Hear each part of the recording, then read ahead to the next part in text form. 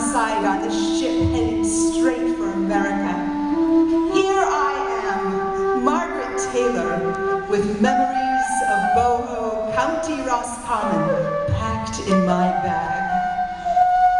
The waves seem to keep time as they slap against the hull, and I can't stop my toe from matching the rhythm, or my ear from hearing Miss McLeod's reel on the wind. I'm looking to the future, Ma, for you always said you can't go forward by going back unless you're step dancing. So I packed something for the journey to remember you by. One step forward, no tears to cry.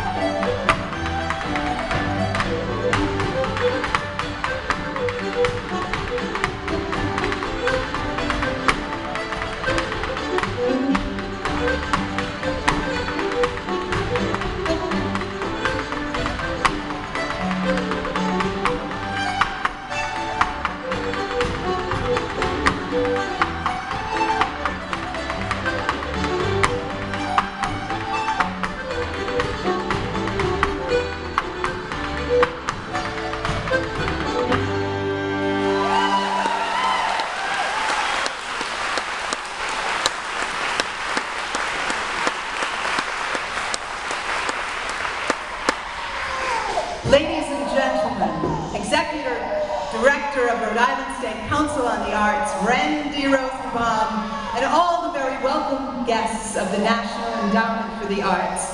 My name is Mary Lee Partington of the Celtic Music Ensemble Pendragon, and it is my great pleasure to introduce National Endowment for the Arts 2014 National Heritage Fellow, Rhode Island's own Kevin Doyle. Kevin learned his first Irish step dances from his mother, Margaret Taylor Doyle, who immigrated to the United States in the 1930s. She raised her children to dance in the Fox Point neighborhood of Providence, Rhode Island, within range of the call of the gulls and the scent of salt spread from Narragansett Bay. Please, a big round of applause, Kevin Doyle! Thank you.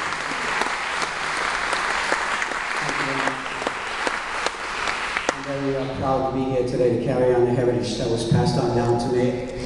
And part of that heritage for me was growing up in the Irish community in Providence in the 1950s, early 60s. It was sort of like a natural progression for me to want to go do some Irish step dancing. My mom was a beautiful step dancer, as it was said, but she also started teaching my sister Maureen at the age of 6. And we danced together for 40-some years.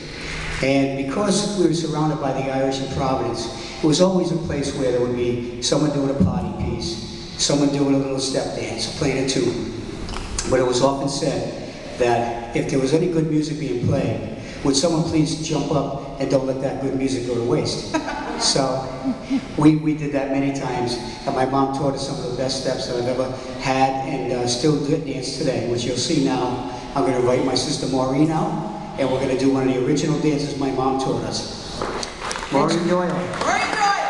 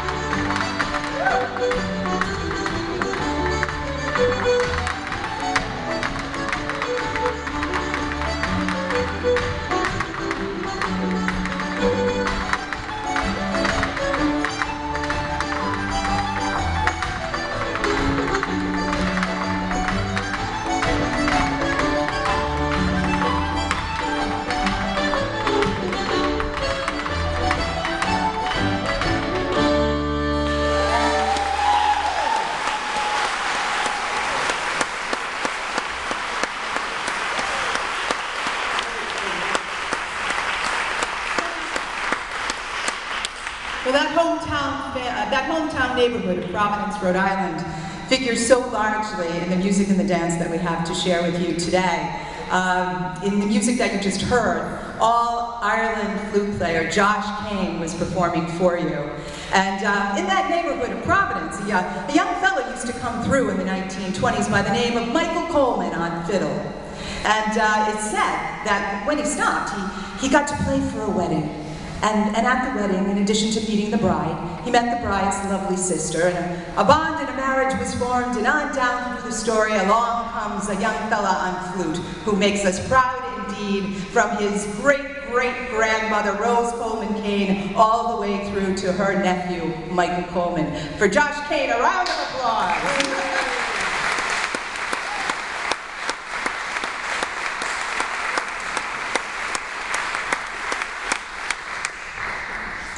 The call of the gulls and the white-capped waves around Kevin's early neighborhood in Providence recall a similar Irish scene painted in poetic language. Dr. Scott Malloy of the University of Rhode Island reminds us of the state's historic role in the well-being of a most famous Irish poet. This up-and-coming young writer would find himself published in Providence. And in the words of William Butler Yeats, happy to have the Providence Journal as his only regular and certain paymaster. The White Birds by William Butler Yeats.